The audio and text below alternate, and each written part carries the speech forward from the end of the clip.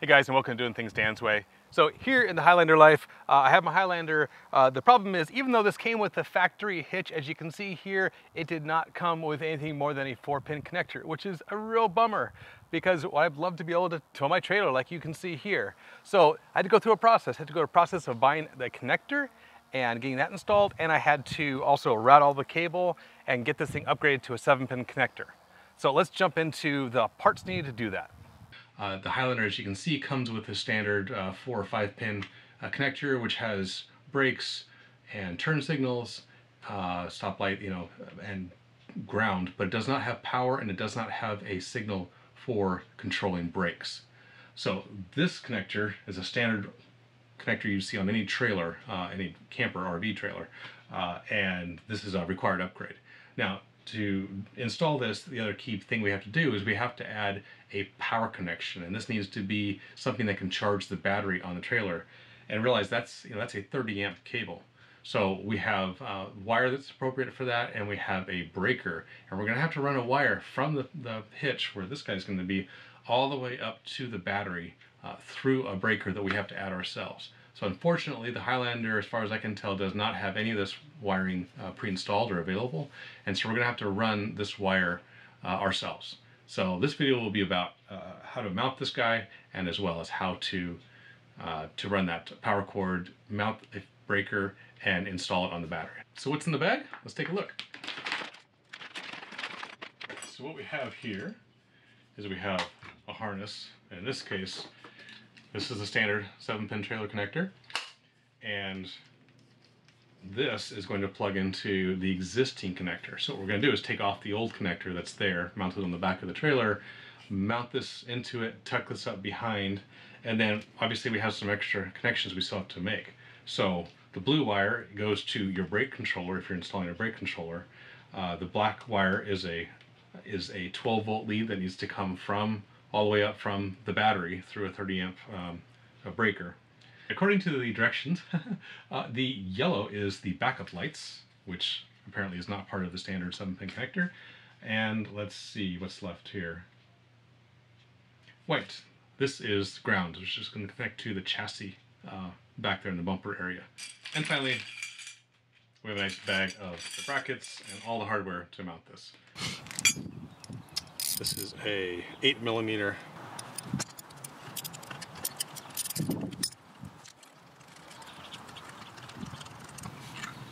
So now that I've taken this off, my next step is to decide which way to mount this guy.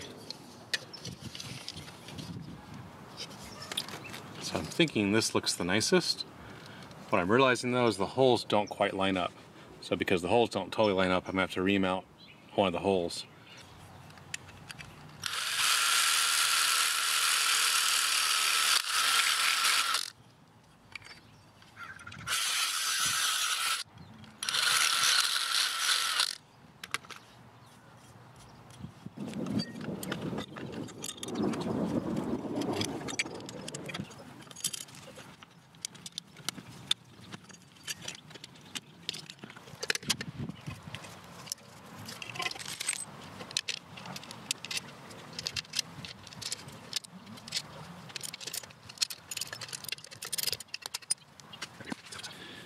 Okay, so from here you can see here's the trailer connector, and here is our joint, and this is going up to the front of the car.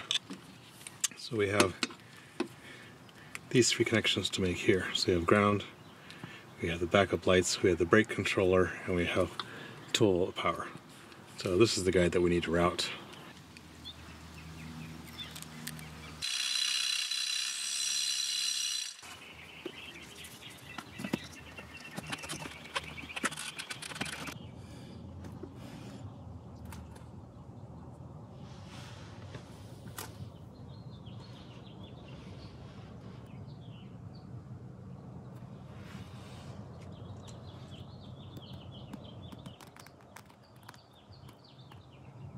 So from here I ran it up and over the suspension, and it came back right here, came back down and goes into, just zip tied to the fuel line. Yeah, that's the brake line. And then I ran it behind this whole panel all the way down. So up under this panel the whole way. And then here, you can see where I ran a series of clamps to hold it in place.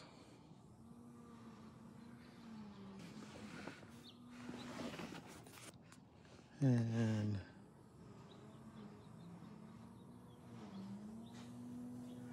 all the way up that way.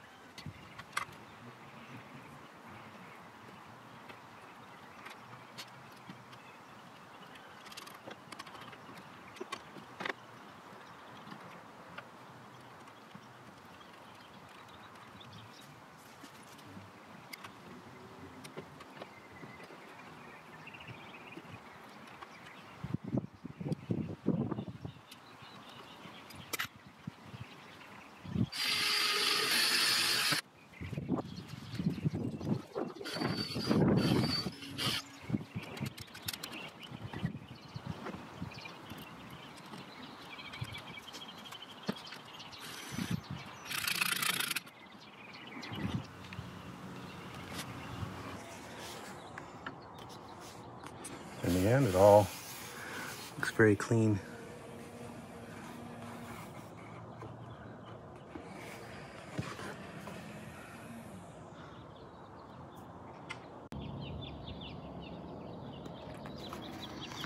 Okay, so this is where I ran the feed wire, which comes down here.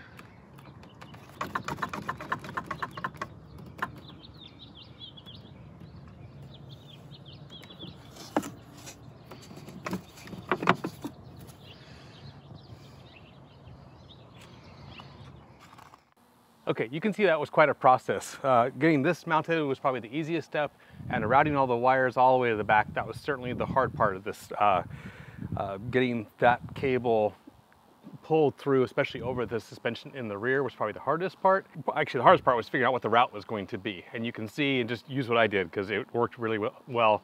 And I feel like the result is a pretty clean install. That gets us to the point of having a 7-pin connector with no brake wire connected. Now, of course, you could run an additional wire up front or use one of the extra wires in that cable that you saw me using there, and use that as the brake function itself if you wanted to do a hard install.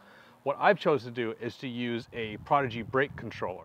So this is the wireless Prodigy brake control. All you do is plug this into the cigarette lighter of the car, connect your trailer. It has to have the 30-pin or the 30 amp power, the 7-pin connector on it.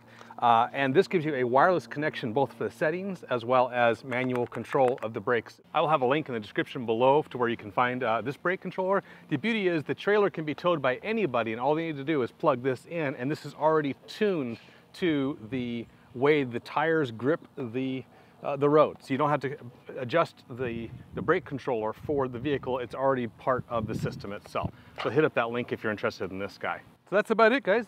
I hope this gives you some hope that it's not too crazy hard to do this. Hit up the links here for both a playlist of trailer related videos as well as the Highlander Life series, where I do a bunch of modifications to the Highlander. So whatever you're interested in, go for it.